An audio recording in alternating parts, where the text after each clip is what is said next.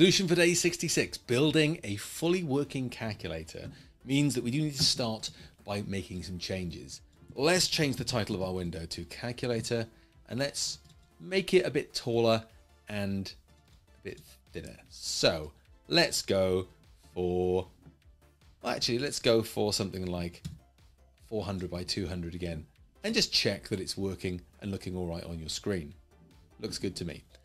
I'm going to get rid of some stuff. I'm going to have my label. I'm going to have it existing there. And I'm going to have my button, but I am going to start that as being the button 1. I'm going to get rid of my packs because my packs are not what I want. I want to lay this out in a very specific way. I want to add my answer. I'm going to start that at 0. And I'm going to create my subroutine. And I'm going to start by laying out the page. So instead of the text being equal to 0, the text is going to be equal to answer. And I'm going to do hello.grid row 0 column. The button is going to be the button for number 1. So it's going to be, actually I'm actually going to call it 1 rather than button. I'm going to do 1.grid row equals 1 column equals 0. And just check that that propagates properly. Give it a bit more room there. That looks good to me. So we've got our answer and our first button. Now I'm going to set a subroutine called set answer. And what that's going to do is going to take a value. Actually, let's call it type answer because this is something a little bit interesting. What we're going to do is we're going to work it so when I press a button, it's going to add a button on the right hand, it's going to add that number to the right hand side of the value I've got, just working like a normal calculator. And that involves a little bit of messing about because I need to global my answer for a start. And then I need to convert it into a string. Now the reason for this will become obvious in a second. That's because what I need to do is I need my answer to be equal to, and I'm going to use f strings to accomplish this, the value, so the answer, what it was before, with the value now glued onto the right hand side. I'm then going to turn that back and then update the label. So that's going to be hello text equals answer. One's not connected, so let's connect that up. So it's button command equals type answer 1. Which of course that's not going to work because I can't feed it commands like that. So type answer is going to be if, it's going to be that again, but instead of value this time, it's just going to add 1 onto it. Turn it back into the original and put it on the screen. So let's see if this works, just to check it's working okay. Oh, I need my brackets there. There we go. So that is working, it's put on the right hand side, but I suppose the key thing is, that works fine. That works fine there. Happy with that. Yeah, that's good. So I am going to have to annoyingly have one of these for every single thing. So let's change this from type answer to type 1. Then let's add this into it. Of course, one thing that we can do is if we want to pass arguments, we can use the lambda function.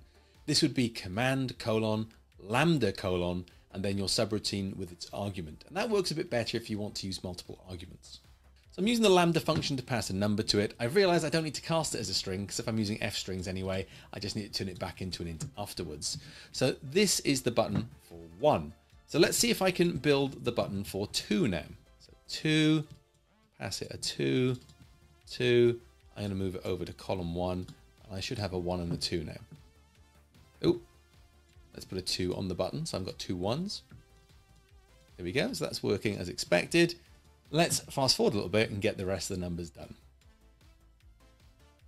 Okay, 3 is a bit wonky there. Let's put that back into its place. 9 seems to have disappeared. 9's down here for some reason. What's going on there then? Ah, there we go. There we go. So 3, 5, 9, 6, 4, 7, 8, 0, 1, 1. We won't worry about the fact that it's moving. It's not the end of the world. It's just the fact that this top element is making itself a bit of a pain by doing that. But let's add our multiply and divide buttons. Let's do add first. Add equals tk.button. Text equals, let's put a plus symbol on it. The command is going to be, let's use lambda again. Calc answer, we'll pass it plus. Add dot grid. Let's put it on row 1. Let's put it on column, just so we move it a little bit to the right. So let's see where that is. Why have I got invalid syntax? What have I broken? There we go. So I've got my plus there now. Now let's go and write calc answer as a subroutine. So if it's a plus, what does that mean? That means I need to add the next number to it. So what I need to do, I need to set, we have to bring in some globals here. So I'm going to bring in the global answer and last number so we can access those. I'm going to set last number to being equal to the current answer, which is the value that's in there. We're going to need to bring an operator as well. There we go. Let's call this one this op. So last number is equal to the answer. Answer becomes 0 again, and operator becomes, okay, so in a normal calculator we press the button, it resets the screen, so we've got a different number to type in. So we do like 80 plus 30 and then we click equals. So if we've reset those things, we need to reset the screen and wait for the next option. So let's see if that works. 44 plus. Okay, so 44 is gone, it's got stored somewhere else, and then we're on to our next number. 66, and I want an equals. So let's put our equals button in. Let's put it in row 3. I'm happy to keep it in column 4, I think. So it's at the bottom there. What's in row 3? Just the 0, so that'd be the 9. Let's put it in row 4, so it's in line with the 0. And it's not going to call calc answer, it's going to do, let's just give it answer. And I don't even need the lambda for that one now, because I can just do that. So let's write answer.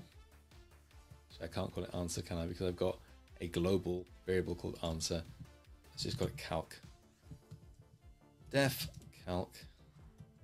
So we need to do our massive list of globals again. Okay, we need to work out where it is first. So we need to say if operator equals plus, because that's all we've dealt with so far. Then we need to say total equals last number plus answer. Then we need to set answer back to what it was before. Let's try this. Nope. Invalid syntax on line 69. What's happened down there then? Missing the bracket. There we go. Oh, that should be equals. Always remember to call your objects what they are. Right, so 22 plus 33 equals. Okay, something's not going right there.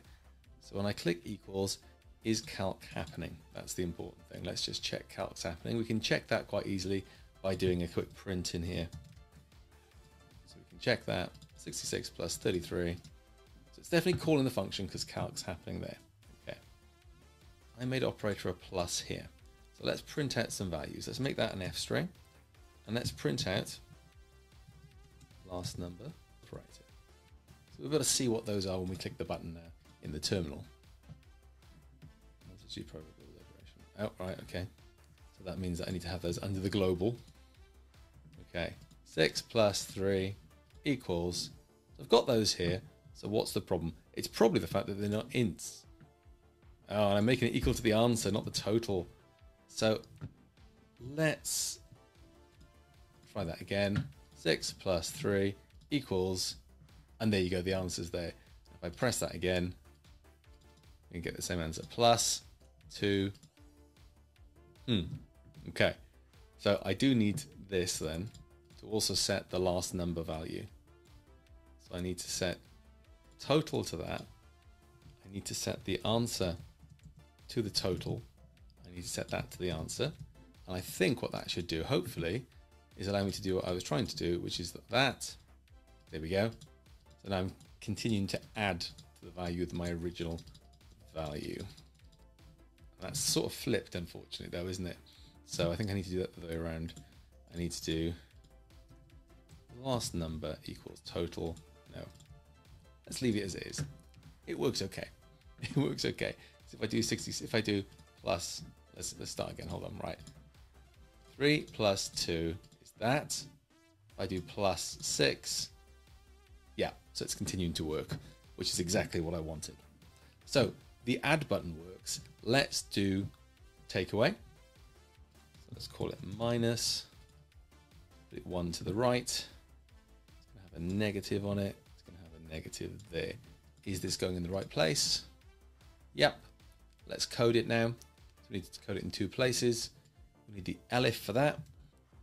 So if it's negative, we want that. We want this bit here as well. If it's negative, we want to do last number, take away what's in the box, and print it out. Let's see if that works. 10, take away 2, 8. Plus 6, 14. Take away 88, minus 74. Right, so plus and minus is working. Let's do multiply and divide. I think we've got this cracked now, so we can probably do it in one go. I'm going to change the rows of these so they're the next row down. Check the buttons go in the right place. Yeah, looks good. Let's deal with those elifs now. It looks like there's a lot of inefficiency here, to be perfectly honest. There's a lot of repetition in these that we can take out. We might do that in a moment, once we know it's working. There's definitely a lot of repetition here that we can take out. But again, one of the key things is make sure the thing works first. And if it definitely works, then you can start simplifying it. 10 multiplied by 2 divided by 10. I am getting floats coming up there, but that's okay. Let's see if we can simplify this then. So if we want to simplify it, we look for all the repetitions. So last number equals answer. That happens every single... Right, where is it? Last number equals answer. That happens every single time. So that can go there. Answer equals 0 happens every single time as well. So that can go there. And the reason that's going there is because that's happening before all the operations. So I can take that out of each one. Updating this happens after the if statement, so that can go in here and be unindented. So that happens every single time. So now I don't need that anymore. And you can see I'm just looking for the repetitions and removing them, and that makes that bit of code much nicer. Let's check it still works though. 5 plus 3 equals times 6 equals divided by 4 equals take away 2 equals. Looks good. So let's look for similar repetition here. You'll see that this first line is different each time, but these bottom 2 are the same. So let's take these bottom 2 out, and then I can whip them out of each time we've got them. There we go, and that's just a bit easier to read. Let's check this still works. 5 plus 3 equals times 6, take away 8, divided by 10, and boom, we've got a working calculator. Now that's pretty good. It's not the prettiest thing in the world, but it does everything you'd want it to do. And of course, you could extend it a little bit by saving those results maybe into a database, having a clear button or a store button to store those pieces of information a bit wider. There's a lot of code there. There's almost 100 lines of code for not very much in the output here.